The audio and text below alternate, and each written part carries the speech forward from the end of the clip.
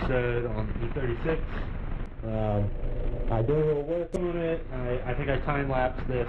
I basically just, taped up the car and sprayed the engine bay with primer.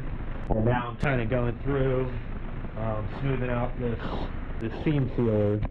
This factory seam sealer kind of looks like this. It's really pretty ugly.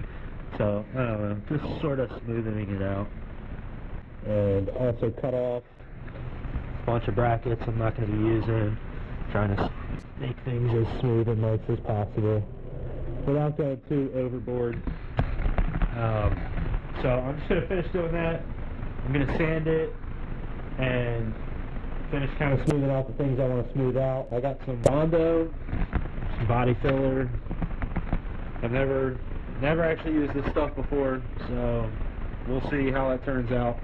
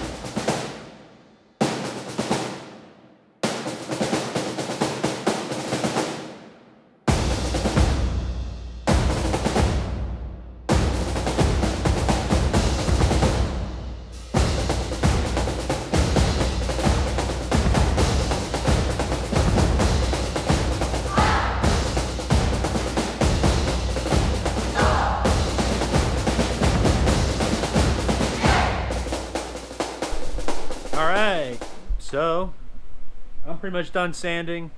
I am going to put a little bit more body filler. I'm going to put a little bit more body filler right in this area. And a little bit right here. I don't really need to do that, but figure why not? I already have it mixed up. So then I'm going to let that cure for a little bit. I'm going to sand that part. And then it's going to be time to spray some primer. So I'm feeling pretty good. I went a little overboard. I did not plan on doing this much sanding, but I don't know, just kind of got more and more into it and ended up sanding pretty much everything I could get.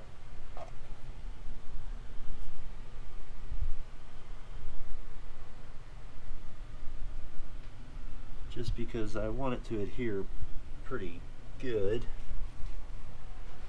And I did have to smooth these spots out.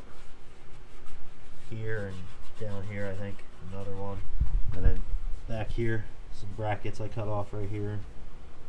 And down here, right here.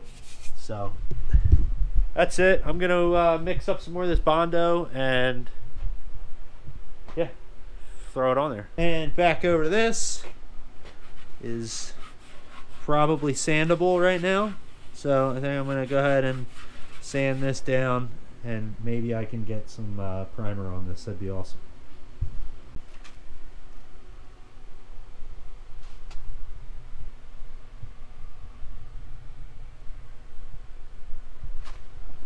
A couple hours later, I finished sanding. Now I have it set up with I have a heater in there, and I put this blanket over it, try and warm up the area that I'm painting. I think I said earlier that I ran out of primer, So it's kind of stuck, and since I'm quarantining because of COVID, I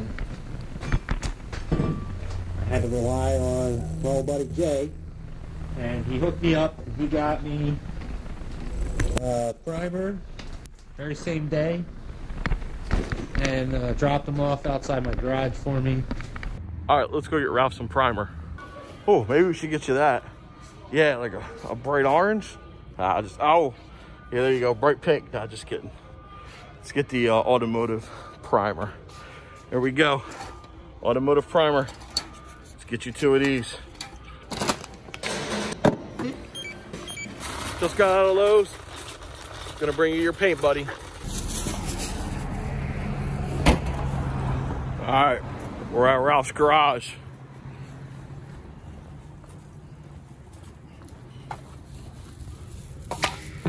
Drop's been made. See ya. So I really appreciate that, bro. It's nice to have people you can rely on.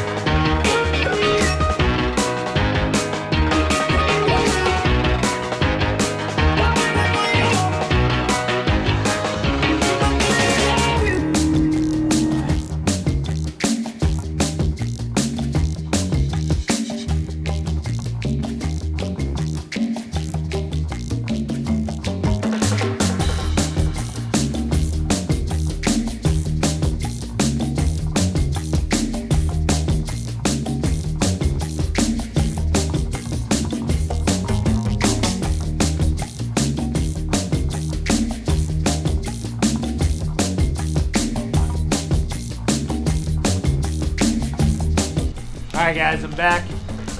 Primer's dried. I'm gonna come through with the first coat of red. Yeah, so let me get to work.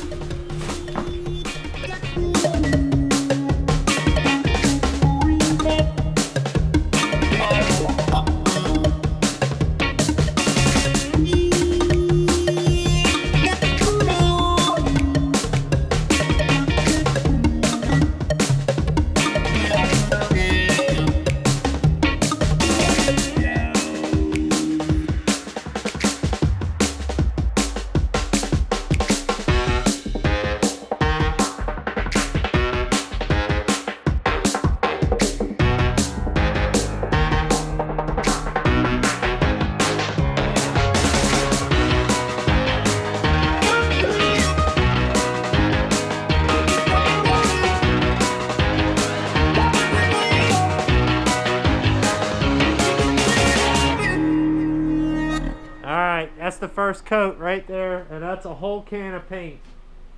I got 3 cans, so I think I'm going to use every bit of that. I was hoping I would get 2 coats out of a can, but that's kind of, it is what it is. I'll keep going with it.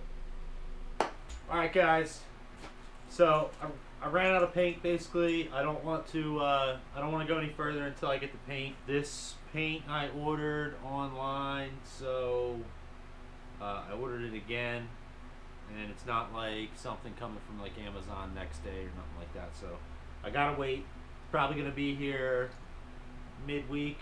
I'm hoping midweek. For now, I'm gonna go ahead and set the hood back on here, and then the BMW is gonna go outside, and I'm gonna move on to another project for probably today and tomorrow. But I am gonna put this video out. half painting my engine bay. It was a lot of sanding. Matt from Boosted Apex, thank you for motivating me to get rid of the seam sealer. It does look a lot better. I didn't like all the sanding, but it does look a lot better. So that's going to be it for this episode, guys. I'll come back once I get the paint. I'll come back in and hit it with probably 2 more coats of red, and then it's going to get clear coat, and then the real kind of prep work, get the engine bay situated and ready for the engine to sit in there. I cannot wait to get this engine in that engine bay. It's going to look so good in there. I'm pretty excited and motivated to get it in there and really start buttoning things up and seeing if we can start it. I won't be able to drive it for a while because I don't have a drive shaft, but I would like to start getting things situated in here and really start to see some progress on this car. So thanks for watching. I appreciate all the subscriptions. Last I checked, I was at like 190 subscribers, so if you're watching and you're not subscribed, do me a favor, hit the subscribe button. I really appreciate it, and hopefully we can get up past 200 subscribers. I'd be stoked. Anyway, thanks for watching. See you later.